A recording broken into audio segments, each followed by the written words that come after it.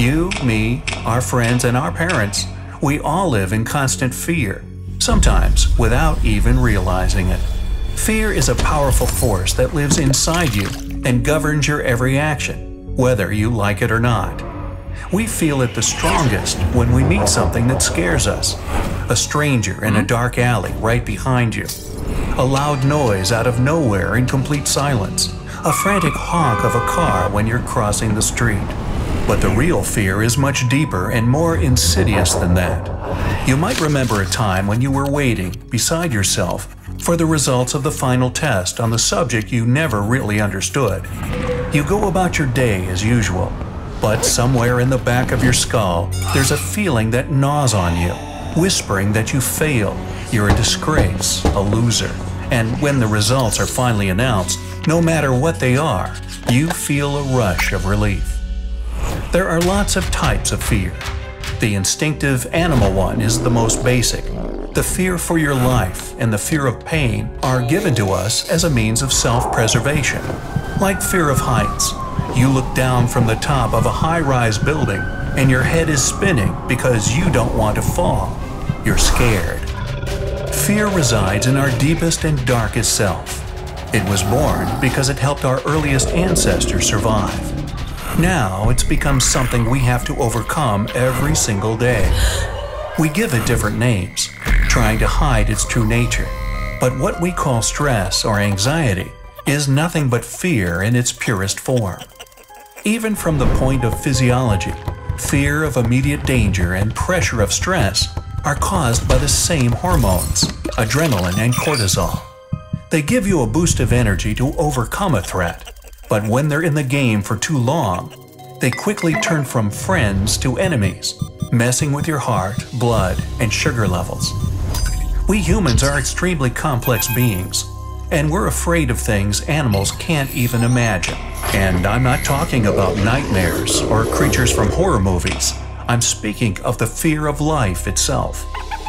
From early childhood, we're subconsciously being taught to be afraid. Toddlers learn to behave for fear of being punished. School kids bring home good marks for fear of being scolded by their parents. College and university students try their best for fear of being expelled. And workers show good results for fear of being fired. Even the most successful business people are afraid of going out of luck and losing their wealth. It's a never-ending chain of fears that presses us almost from birth and to the end of our lives. Beneath these layers of fear, though, lies the simple truth. They're all caused by conditioning. And that's perhaps the scariest part of human nature.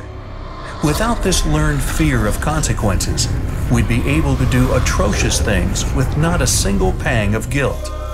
The whole moral code we build and follow within the society is based on the fear of getting penalized by other people. Imagine if you had superpowers, whichever you like.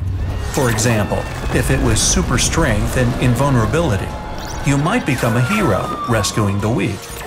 But wouldn't it cross your mind at least once that you could break into a bank vault instead and get away with all the money you want? Or perhaps get back at those who bullied you in school. You can banish these thoughts all you like, but there's no hiding from the truth. The only thing that constrains you is your own conscience, or put simply, the fear of consequences. And the lack of those superpowers, of course. As children, we seem to believe we're immortal and live our lives to the fullest with all the ups and downs. But once we learn there's going to be the end of us, we grow fearful. We can't but stop to think of what we're doing with our lives. What if I don't leave any mark of my own on this world? What if my life is useless? What if I'm gone tomorrow and no one will even remember me? These intrinsic fears both push us forward and hold us back.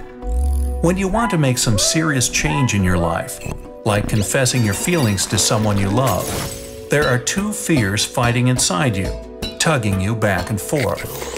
One is telling you you'll be rejected because you're too shy, too small, too insignificant for this person. They deserve better than you. And the other is fear of what will happen if you don't come out with your feelings. You might stay forever alone, and the person you love will choose someone else, leaving you to watch and blame yourself for not being braver. In the end, it's one of those fears that wins, and you get to live with the fruit of your choice. But make no mistake, even those who seem fearless in the eyes of others have anxieties of their own. In fact, they probably are much more insecure than they show. The bold facade might hide a ton of unresolved personal issues. Someone who bullies others and isn't afraid of getting into a fight might be doing that to spill out their pent-up anger at the world. A person whose life is a thrilling adventure could be afraid of not being recognized or not living their life to the fullest.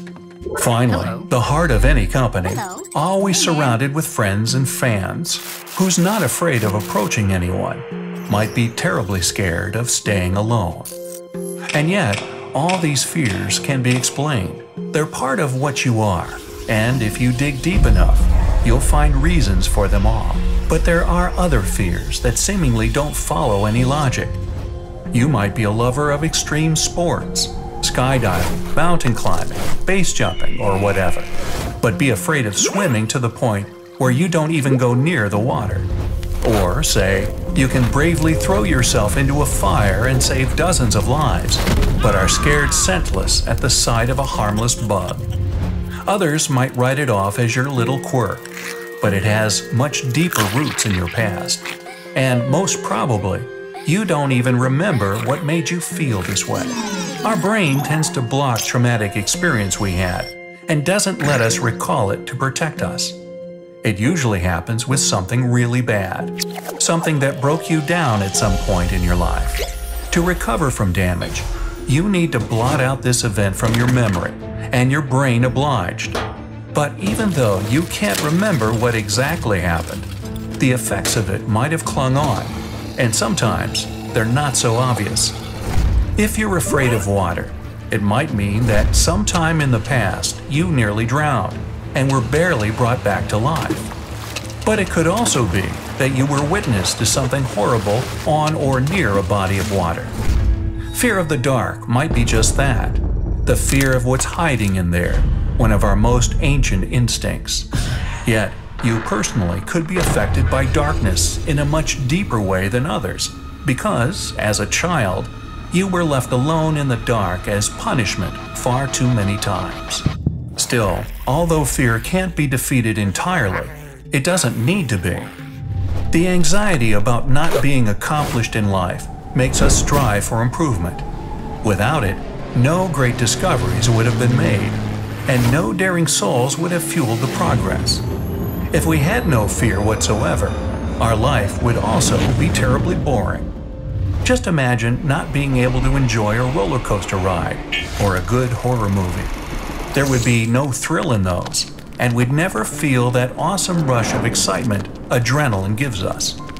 And finally, there would probably be no us to speak of at all. Fear appeared millions of years ago as an evolutionary feature. It allowed our ancestors to adequately measure their surroundings and either fight a predator they felt they could take on, or flee from an apparently stronger enemy. This is known as a fight or flight response, and you can feel its effects to this day. Alternatively, you could freeze on the spot when the danger is too huge. This is how many animals make predators lose interest in them, by pretending not to be alive. So, don't fight your fear too much, and neither should you be ashamed of it. It's an indispensable part of your nature, so embrace it and let it be your friend instead.